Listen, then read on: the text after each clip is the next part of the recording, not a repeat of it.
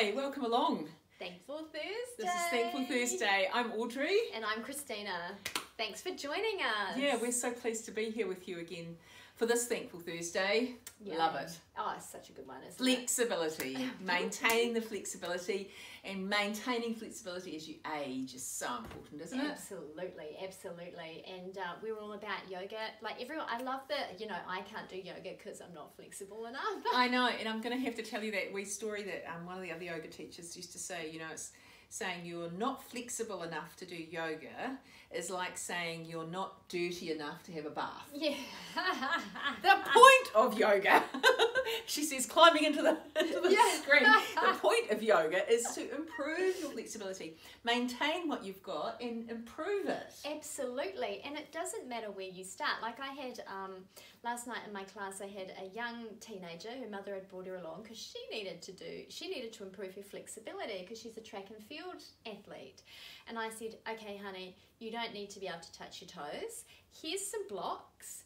Take your feet out wider, bend your knees, and if you really want to touch the floor, pretend you are by touching the blocks. Because just bring the floor up a little. Exactly, lengthen your arms. So, so the thing is, if you're working with a great yoga teacher, they've got heaps of tips and tricks to meet you where you're at. That's right, and to improve your flexibility and mobility. Yes. And to bring to life some of those things that you think, oh, I'll never be able to do that.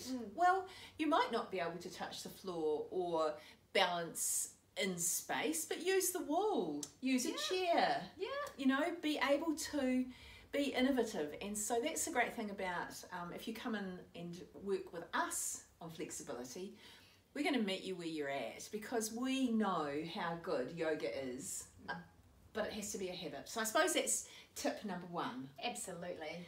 That to improve your flexibility and even to maintain what you've got, you need to be doing a little bit every day. Yes, or 3 times a week. But just that there's that regularity of practice, consistency, isn't it? Yeah. Because basically you are, fundamentally you're moving your muscles in a different way. And the first time you do it, they'll go, muscles will go, oh no, I don't like this. Yeah. Second time, that third, fourth, fifth time, they still might not like it. Yeah. But after you do it repeatedly, over a month, 2 or 3 times a week, you will be able to start noticing how you can reverse those issues that you've been having with stiffness and soreness. And you can maybe even reverse that aging process. Wouldn't that be good?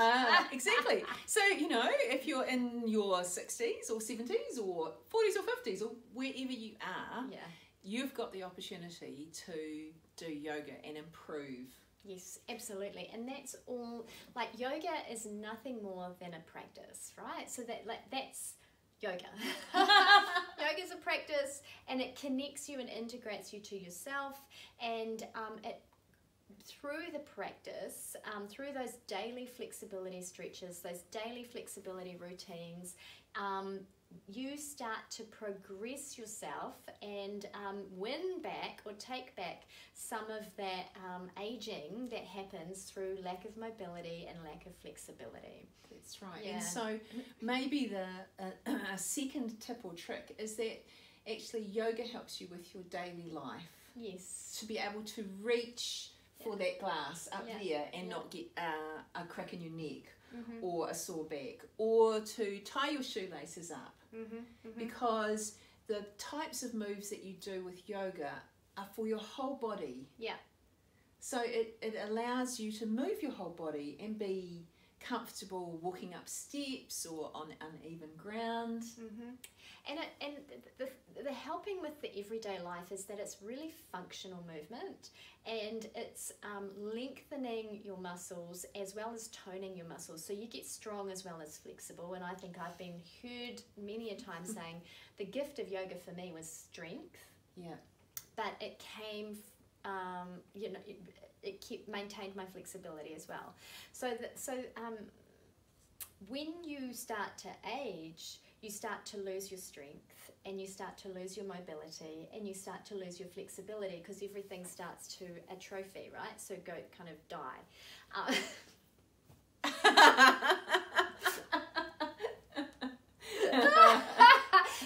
And so yoga yoga reverses that and keeps you moving, but it's functional exercise, because I've worked with people who are bodybuilders and heavy into gym workouts and stuff like that, and they still end up with the bad back, and they still end up with the inability to stretch, and all they come to a yoga class and their faces are in excruciating pain because they're so bound up.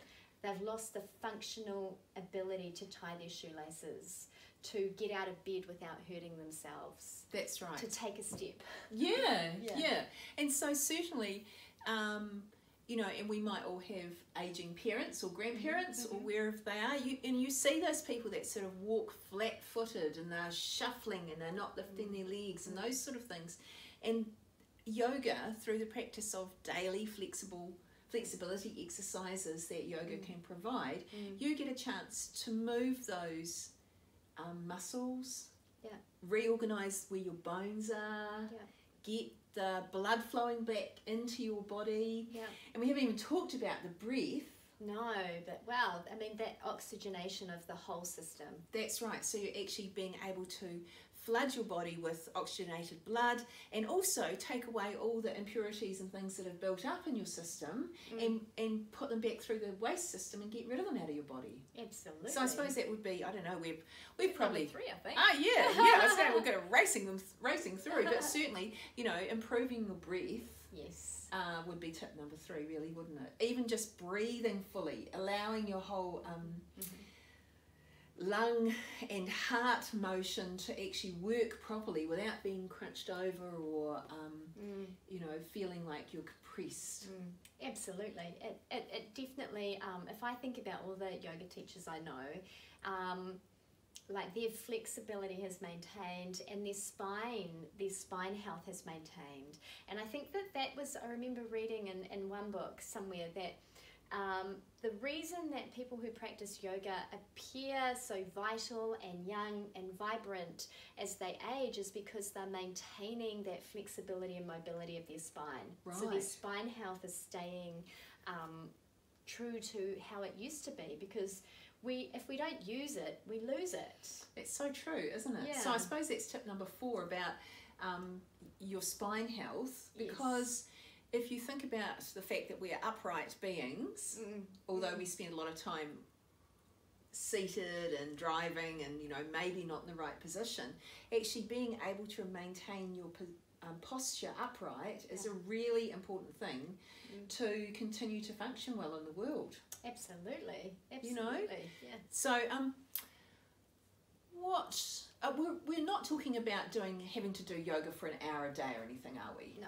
So I suppose that would be tip number 5 is, you know, we're talking maybe 10 minutes. 10 minutes of yoga. Yeah. Maybe if you could do that every day, but certainly if you could do it every second day. Absolutely. And I think my practice is about 45 minutes a day. Yeah, well, I'm probably a little bit around there, between 30 and 45 minutes. Yeah. Some days I'll do 2 hours. Some days I'll do a whole day, but you know, like not a whole day, but you know, like I'll go to a retreat and I'll actually do 2 hours, 2 hours, 2 hours. So you know, like these are, some days are bigger than others, but starting out, yes, for a beginner. That's right. If we're looking at yoga for a beginner, we're going to be looking at, you know, if you could do 10 to 15 minutes. Finding your flexibility and your balance, and that's all. And your breath. Yeah. Standing up tall, using your feet.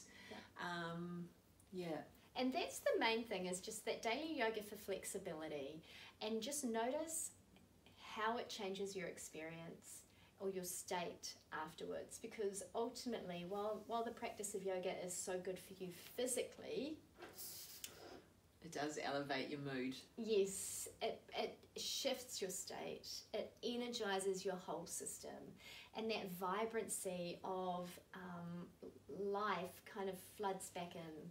It might not happen straight away, but it will happen. Exactly. But it has to be a daily flexibility routine.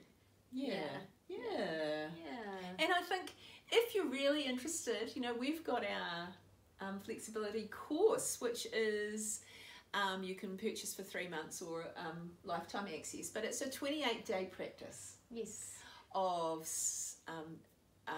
week by week getting a theme for different parts of your body that you're going to be working on, particularly that week. And it includes yoga practice, meditation practice, bonus practices, and definitely some tips and tricks to help you live your life in a better way and improve your flexibility. Yeah, absolutely. And this course is for beginners, so anyone can do it. And don't ever kind of use the excuse that you're not flexible enough for yoga, because that's your mind holding you back from a whole new way of experiencing living. That's right. And you can live really well when you improve and maintain your flexibility. Absolutely. Awesome. Namaste. Thanks for joining us. Thanks for joining us. Namaste.